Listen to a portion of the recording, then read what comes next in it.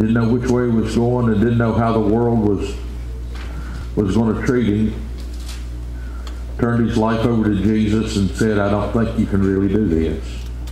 I think I'm too far gone, but now here I am. You've got a test in front of you. And Jesus, who shed his blood on Calvary, shed his blood just for me. And I was washed, truly washed in the blood of the Lamb.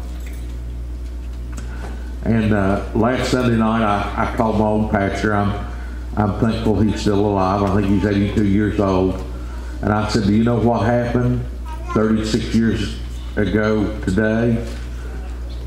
And he said, don't have a clue. He said, what happened 36 years ago today? I said, I gave my life to Jesus and you baptized me. He said, it ain't been that long. I feel the same way. The blood of Jesus is what has saved me. I don't know.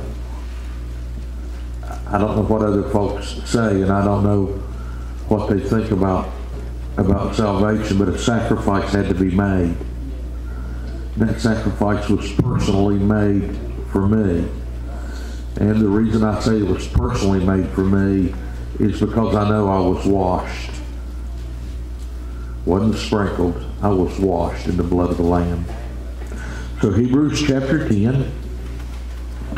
We're going to start at verse 14. There you go. Stand right up.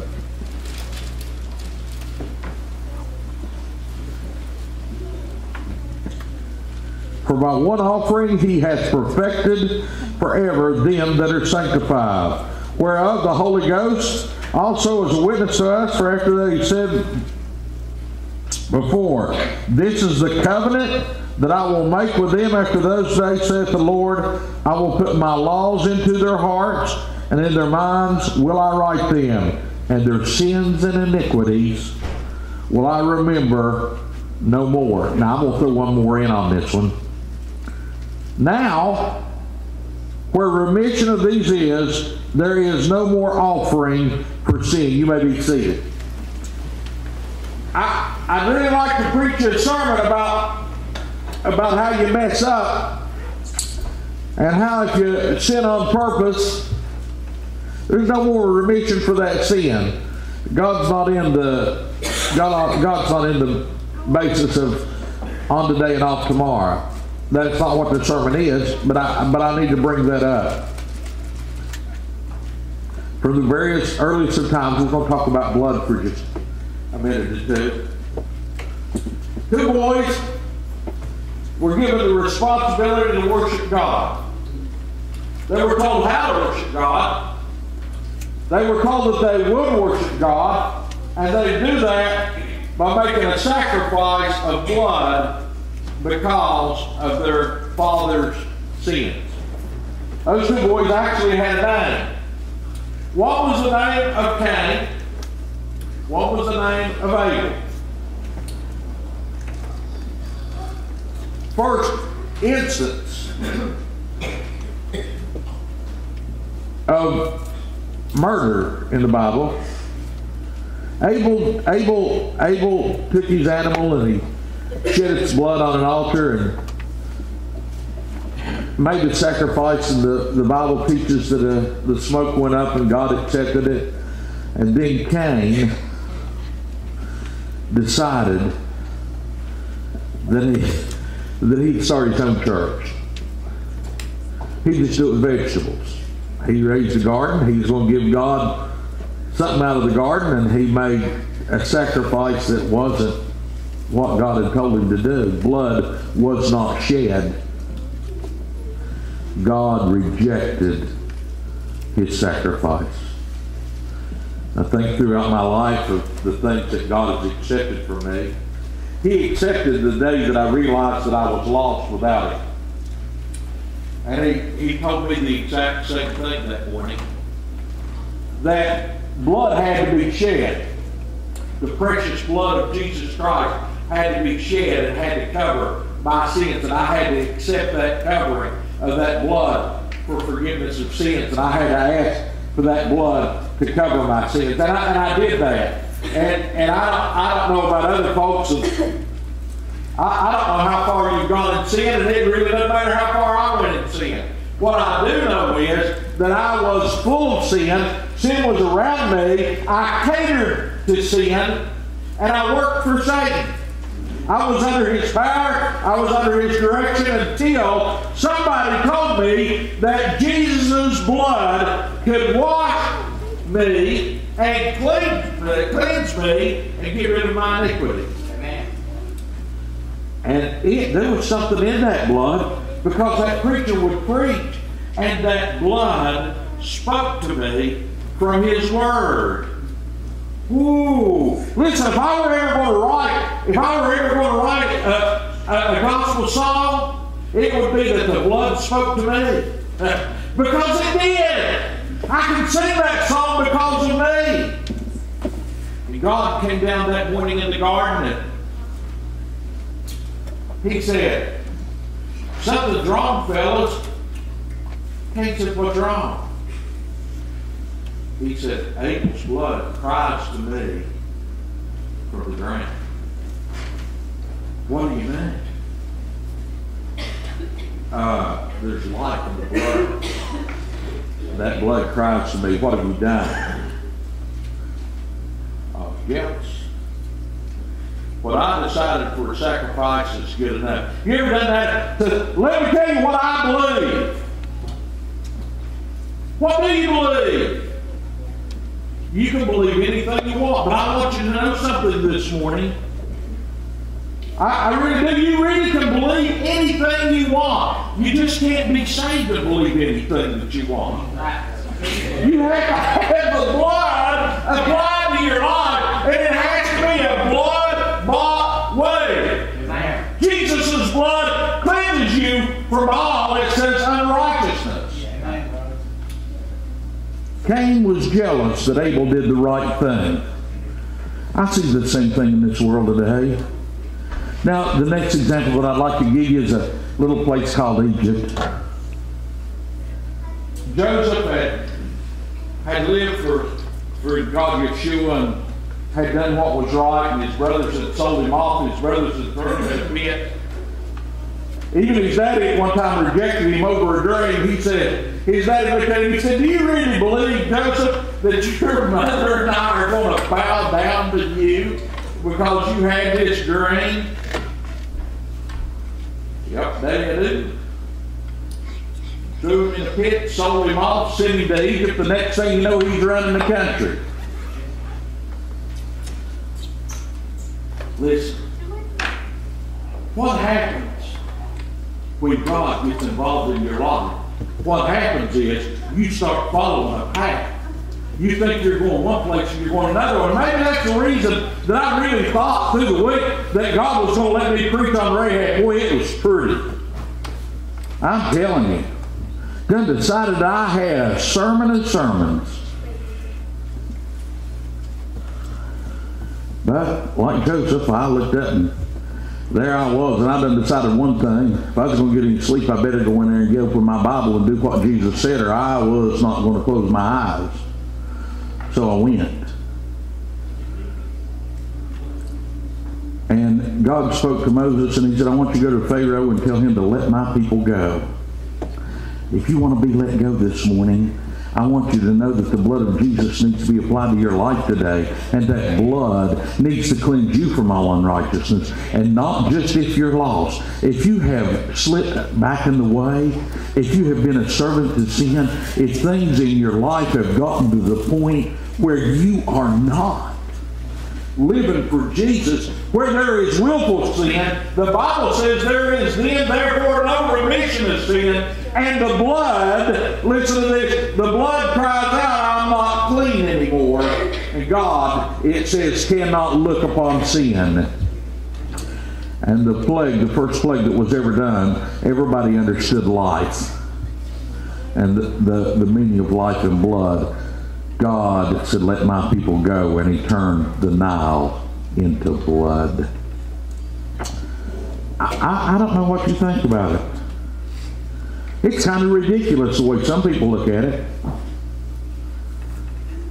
And there was a there were two books written. One was the Iliad and the Odyssey, and one of them was people died, and they wrote in that book that if you drink the blood, that you could have life again. We've got people doing it today. You can go in Africa, and once a year during a certain time, they'll go out and get a cow or a goat, and they'll drain that blood, and everybody will drink it, and they'll have a big festival and say life is good. Is it ridiculous? Yes, it is. But there's truth in one thing.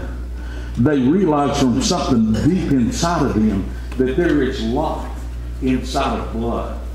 That's where the life is. The blood of Jesus is the blood that I need to get across to you this morning, no matter what. Jesus' blood really does cleanse you from all righteousness. God delivered his people. He had to go through several plagues to do it, but he finally delivered them, and they went through Kadesh Barnea, and they went across the Red Sea, and they started complaining, and they started going on, and the next thing you know, they're fussing again, and they're in trouble again, and God says, now fellas, I'm going to tell you what you're going to have to do. The way that I got you out of Egypt was this. I told you to go get you a lamb. And I want you to set it aside for 7 days. I want you to make sure that lamb is clean. And on a certain day, a certain night, I want you to shed that lamb's blood. We call this a type and a foreshadow of things to come. And I want you to take the blood from that, and I want you to paint it on the doorpost. Now, you're coming to a time of year when people believe in spirits and spooks and goblins. But I want you to know something. This wasn't no spook, but there was a death angel that was going to come all over Egypt. And that death angel was going to look for one thing. That death angel was going to look for the blood. That blood was going to speak to that angel. You know what I mean? That blood was going to say, death angel, you cannot stop at this house. Same with me this morning. Yeah. The devil comes looking for me. He sees the blood upon the doorpost of my heart.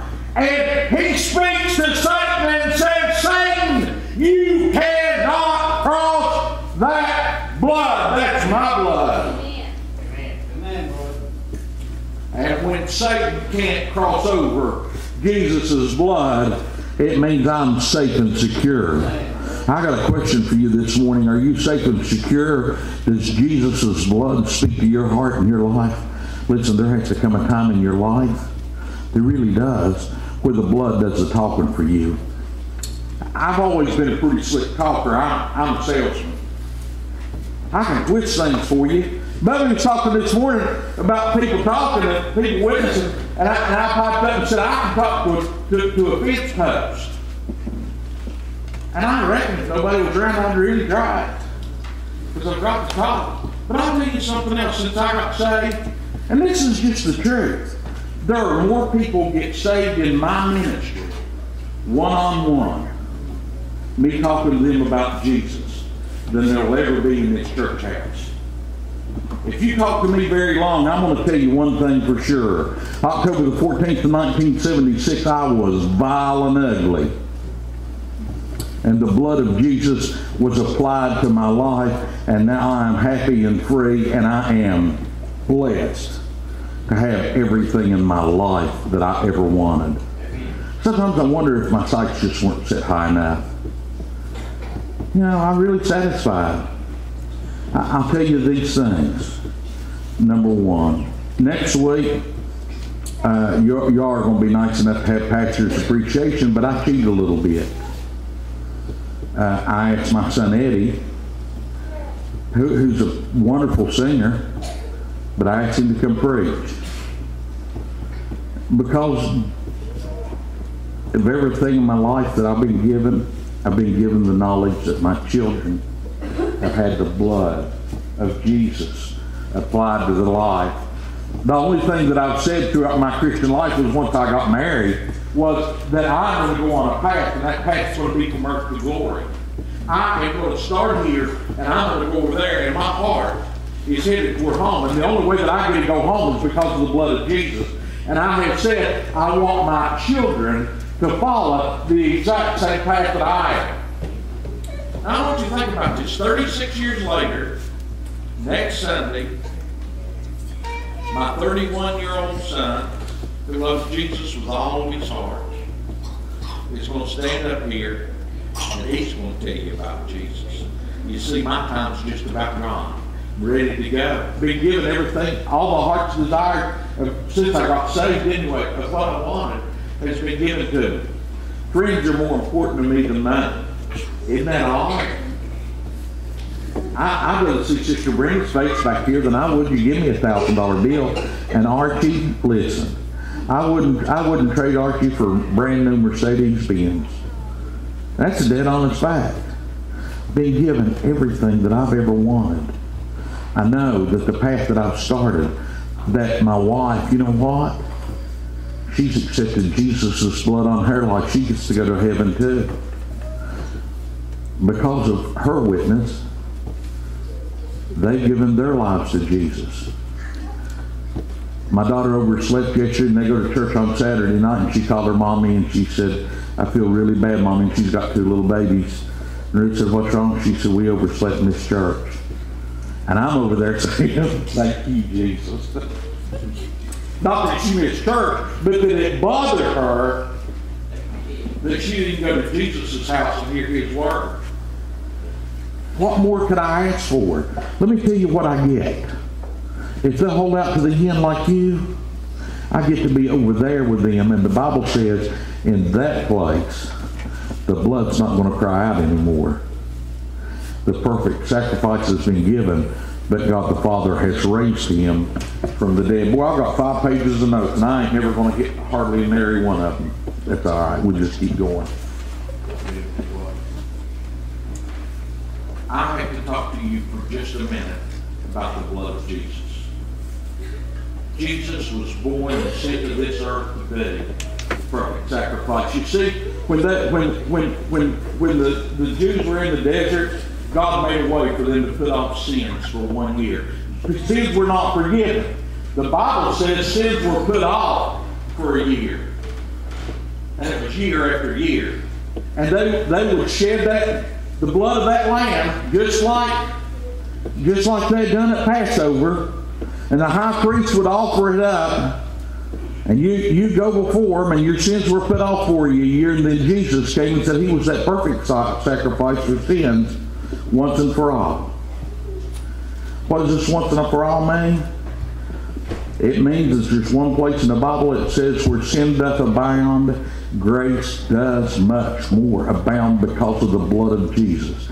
I am telling you, you do not get a license to sin, but I will tell you in all honesty that you can go to his word and it says, my little children, I would that you sin not. But if you do sin, you have an advocate with the Father. So Jesus was born. Listen, they came to his mommy. She was a virgin and said, you're going to bear a son. And we want you to call his name Emmanuel, the Savior of this earth. You call him Jesus. And he's going to be my son or the Father's son. Jesus was born, lived a sinless life. Listen, he did what needed to be done so that he could be the perfect sacrifice. You want me to tell you what he knew, being born and living? That his blood was going to be shed on Calvary for you. The sad part is, that blood's going to cry out to you this morning. It really is. That blood's going to speak to your heart this morning and it's going to say, why don't you let me wash you? One place in the Word it says we're cleansed by the water of the washing of the Word. Jesus is that Word and his blood represents that word. And you have to know this morning that his blood was shed on Calvary. It says that they led him to Calvary like a lamb. Listen, they accused him of everything in the world. I don't know what you've accused other people for. I don't know what your life is. And this morning I'm just here to tell you that there has to be a time where you reckon for your sins, that you have to answer for your sins. And there's only going to be one thing to look for. I'd like to go over that with you this morning. God the Father is going to open up a book for you at the end of your life. And he's going to open it up, and he's only going to look for one thing. He's going to look to see if the blood's been applied. Does the blood cry out to you today? You see, we know that we pass from death into life because we love the brethren. And you know I'm not going to get through this sermon because I promised Jesus this a long time ago. If you come to talk to me there where I sell trailers, you're going to hear this too. Number one. You fellas might as well get ready. I'm winding down. Number one, the Bible says in Romans chapter 3, verse 23, for all have sinned and come short of the glory of God. Your blood at one time or the other is going to be tainted by sin. Romans chapter 6, verse 23 says this, for the wages of sin is death, but the gift of God is eternal life through Jesus Christ our Lord. I want you to know something this morning.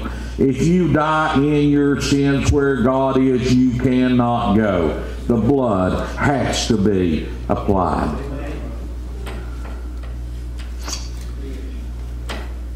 Romans 10, 8, 9, and 10 says, but what saith it? The word is nigh thee. I'd like to change that around a little bit just for you this morning. Jesus is near you. Even in your heart and your mouth, which is the word of faith which we preach.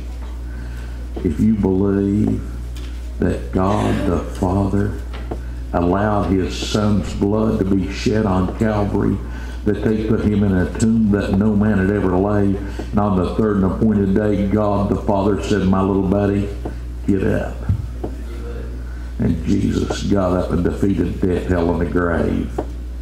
Then you can be saved. Only thing he has to do is call you. But what saith it? The word is not even thy heart and thy mouth. That's the word of faith which we preach. That thou shalt confess with thy mouth the Lord Jesus. Want me to tell you what the biggest sin some of us do? We don't confess Jesus all through the week, but we'll shout glory on the weekend.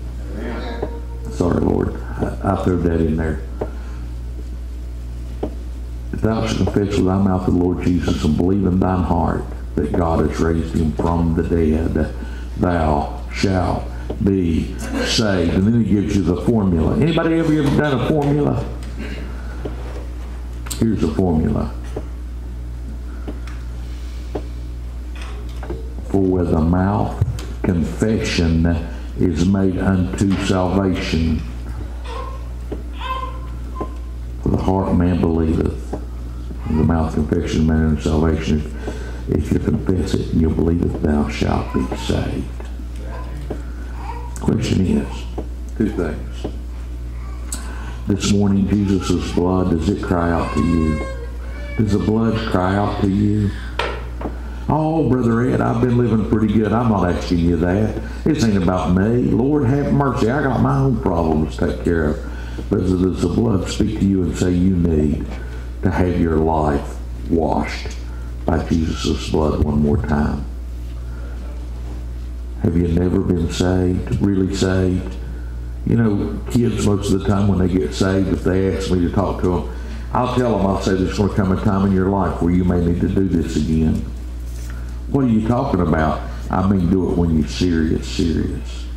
When I was 26 years old and I decided that I was lost and I needed something to do, and I went to that altar, I was serious. Here, 36 years later, and I will tell you all of you this is a secret. I feel like I got saved about like twice a week. I really am clean, but I try to keep the devil out of my life. Is Jesus' blood crying out to you today? Can you feel Jesus speak to your heart? Bow your heads for just a second. Then after that, I'm going to ask him to come up and sing. Just for a second. Are you here this morning and feel like that you've come short of the glory of God? And that Jesus' blood, his spirit is speaking to your heart and saying, I need you to take a step closer. Would you just raise your hand and put it right back down? Jesus, I've missed the mark. God bless that hand. Would it be another one? God bless your hand, baby. I've missed the mark. God bless that hand. God bless that hand. Listen, there are folks that are serious about doing what's right. Would one of those people be you? As they sing, there's an altar up here. You can ask Jesus' blood to cleanse you from all unrighteousness. Let's all stand.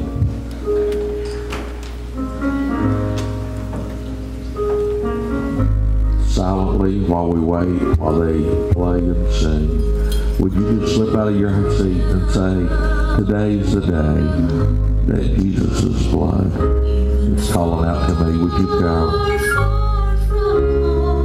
Brother Ed, I've really not been doing what's right. I really need to make a commitment, a real commitment. I'd like to come to the altar and I'd like somebody to pray with me. Would you come this morning? Somebody will come with you. Would you just slip out and say, here I am. I really, really want to make a commitment to do what's right. Would you come? Would you do it? Jesus is there and he says, listen, behold, Brother Atkins said it, behold, I stand at the door, I knock. If any man open the door, will you just open the door this morning? Will you make a commitment to Jesus that I'm going to do what's right? Would you do that this morning? Could you do it? Would you do it? Do you feel like that you've messed up? You really like to have a brand new start this morning? Would you just come up? Listen, if you don't want nobody else to pray with you, I'll pray with you. Would you come? Would you do it? Would you do it? Well, I'm going to let them finish singing. I'll tell you what I'm going to do. Brother James, you and Ronnie come up. The singers have blessed us. They've come all this way to sing for you. The only thing that they asked out of the church was a love offering. It's up to you to give that love offering, isn't it? It's up to you to help them on their way. Now, I'm going to ask prayer over that offering. And as they bring the plates back to you, I'd like for you to give as God's blessed you and help these folks along the way. Let's bow our heads. Lord Jesus, as I come before you, I thank you for the Bledsoes. Lord, I thank you, Lord, for Brother Atkins. I thank you for Angela. I thank you for all those that have testified, all those that have prayed. Bless us, God. Go with us. Bless this offering. Help them on their way, Jesus. We love you with all of our heart. Amen. Listen, it's not too late to pray. Jesus speaks to your heart. You come up and say, Brother Ed, I got something I just want to pray about. Has nothing to do with my salvation. Has to do with needing a prayer answer.